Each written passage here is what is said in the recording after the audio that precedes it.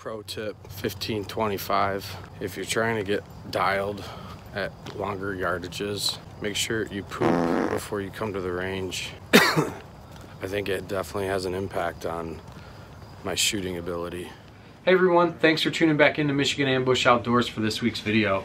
In this video, we're going to be talking about the arrow build that I decided to go with for my Western archery elk hunt. So I'm super excited about this trip that I got coming up here in August and September. This is the first time I've ever been on an archery elk hunt, and this hunt has been a dream of mine for 5 years. So I'm super stoked that it's all finally coming together. We're roughly about 6 weeks out from our departure date. Everything is in place. The only thing I need to do now is just basically get a tag. All my time off is approved, and most importantly, I got it approved with my wife. So I'll be gone for roughly about 2 weeks, and then we'll be hunting for about 9 days. I'm super stoked about it, but let's get back to the reason for the video, and again, it's the arrow build.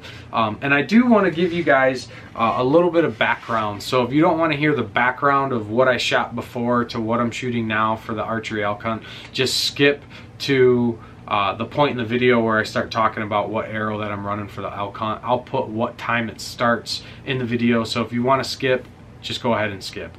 But so what I ran before was the Easton 5mm FMJ. I ran it in a 340 spine, and I've always ran the entire time that I've ever shot archery is just a three fletch blazer configuration. With this arrow setup, shooting in Michigan and hunting whitetail deer, I only ran 100 grain broadhead, and I ran 100 grain mechanical. I shot a 2-blade Rage for the longest time, even on my crossbow.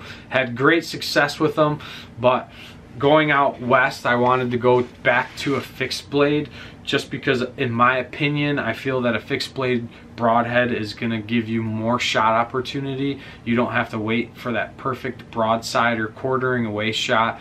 Another reason why I switched from the Easton FMJs is I wanted to go back to a carbon arrow.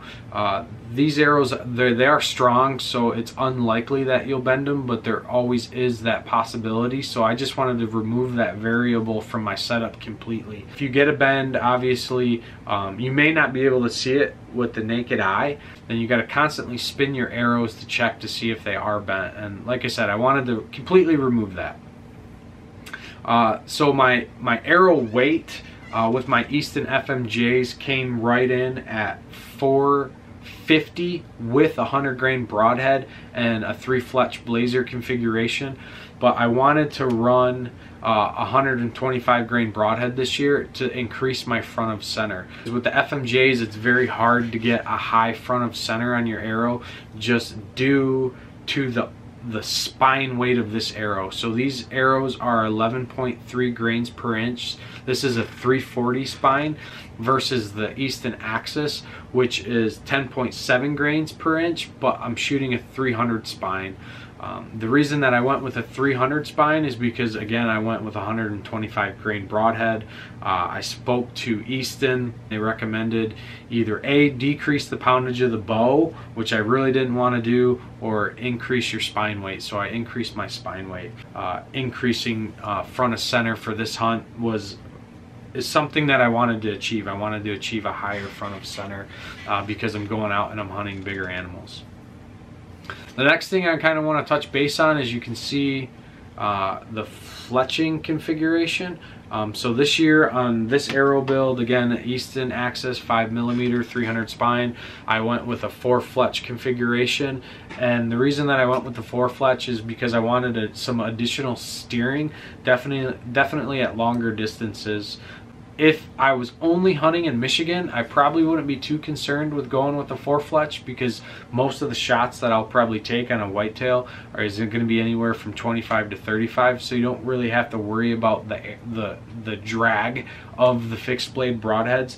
But shooting longer distances out west, I thought it would be a good opportunity to try 4 fletch. And I'm running the Q2I Fusions, which is a 3-inch vane.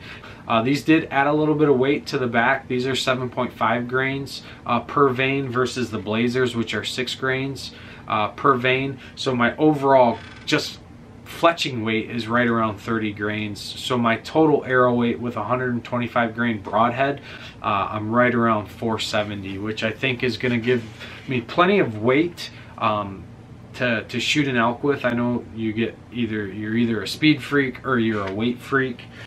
One other thing I want to touch base on, if you are considering going with a 4 fletch versus a 3 fletch, and I don't know if this is for everybody, but for me, I had to move my fletchings forward quite a bit. So on my previous arrows, my fletchings from knock of center are roughly about 1 inch.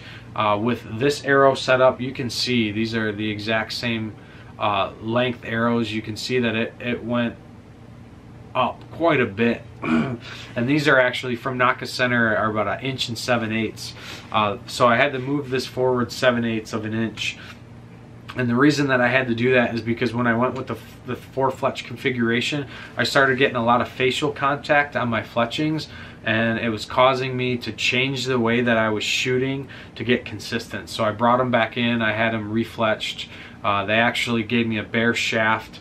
I drew back on my bow, and they marked where the best spot for me to run these fletchings based on the way that I wear my beard, and then just my draw length and my bow setup. So they moved them forward, and man, you wouldn't think that a move like that would change the way or change the consistency. I mean, to be honest, I was a little concerned with how far forward they were, but I'm shooting tighter groups now than I've ever shot, so I was super happy with that. So I'll keep this video short, but this is the setup that I'm running for my archery elk hunt, and this is the setup that I'm going to stick with too, even when I come back to hunt here in Michigan. I'm happy with the weight of this arrow. I'm happy the way that it flies. My bow is sighted into it now. The guys over at Adams Archery in Milan, Michigan have been a great help. They've been extremely patient with me. If you guys are looking for an archery shop in the Michigan area, in the southeastern Michigan area, definitely check out Adams. Those guys are extremely knowledgeable. They know what they're talking about, and like I said, they've been extremely patient with me.